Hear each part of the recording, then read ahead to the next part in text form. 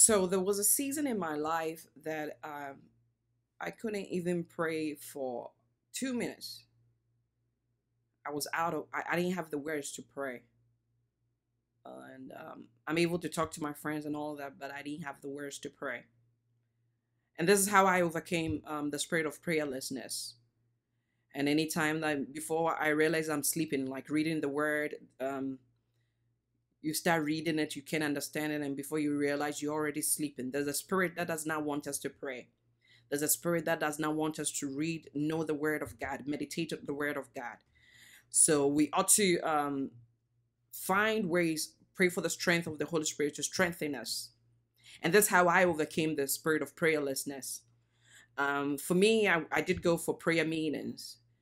And these prayer meetings, knew I had to pray because I was having certain dreams, certain things were happening in my life that I knew only God could help me. So I knew there was a need for me to pray, but I just wasn't good at it.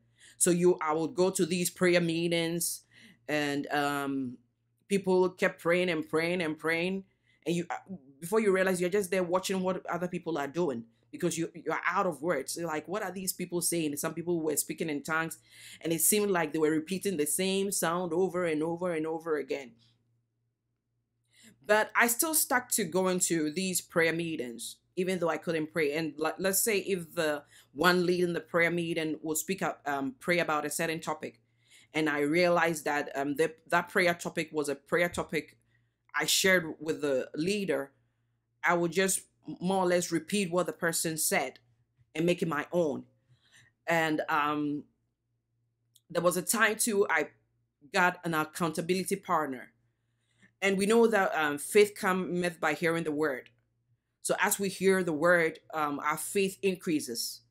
So as we even with ordinary thing, repetition, we learn by repetition, we learn by practice. But I still could not pray. But I kept praying for the spirit of prayer, to be able to pray. And one thing that affected me was that I thought I had to be eloquent, because those who were praying, I didn't want anybody to call upon me to pray, because like I felt I wasn't going to be able to be as eloquent as the other people praying. You do not need to be eloquent while you are praying. You just have to be honest. That's what God is looking for.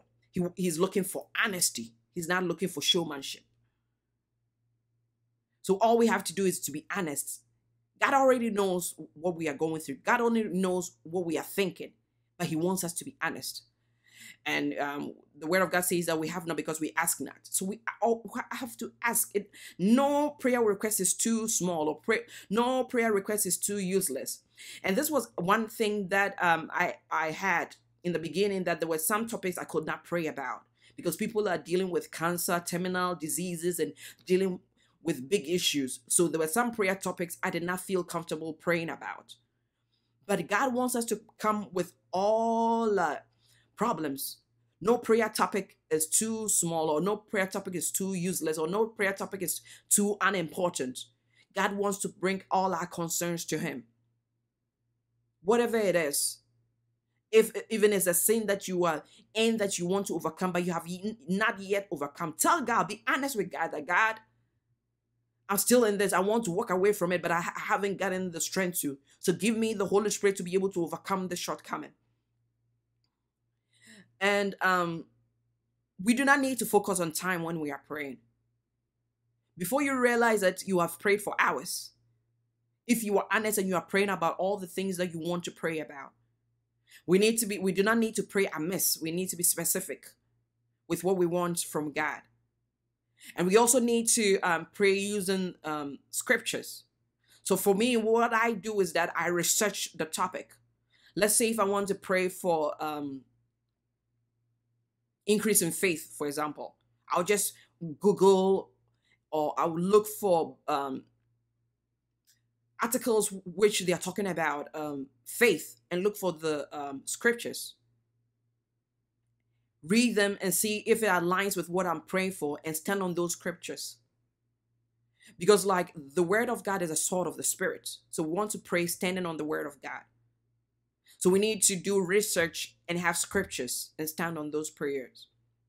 So for me, finding an accountability partner praying with a prayer group,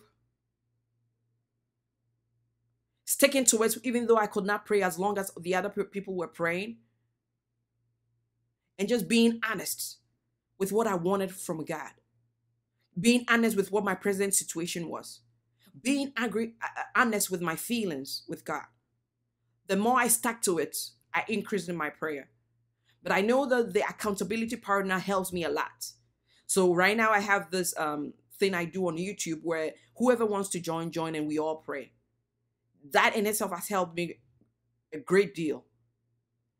Because even though I don't know whoever is on the other end, it's almost like I have an accountability partner. I need to stand and pray. I have a commitment I have to stick to. The more we do it, the more we hear other people pray, we will also increase in our prayer. What God is looking for from us is honesty, not length of time, not eloquence, not mastery of the scripture. He's looking for honesty from us. He's looking to have an intimate relationship with us. If I have overcome the spirit of prayerlessness, you can do it too. We got to keep praying for God to fill us with the spirit of prayer. The time to pray is now. Jesus prayed all the time, and he was the Son of God. And if Jesus prayed all the time, and he is the Son of God, what does that tell you? You got to pray. So I thank God that we are going to pray, and we're going to pray like never before. And any spirit of laziness that the enemy will try to bring upon us, any spirit of heaviness that the enemy will try to bring upon us, they are cancelled and they are consumed by the Holy Ghost fire. And in the name of Jesus Christ of Nazareth, we will pray like never before, because God is waiting for us to pray like never before. COVID has taught us that we can plan all we want. We can be wise all we want. We can be intellectually good. We can be intelligent all we want. I'm not even finding the words. But we are in a spiritual realm, and our warfare is not carnal.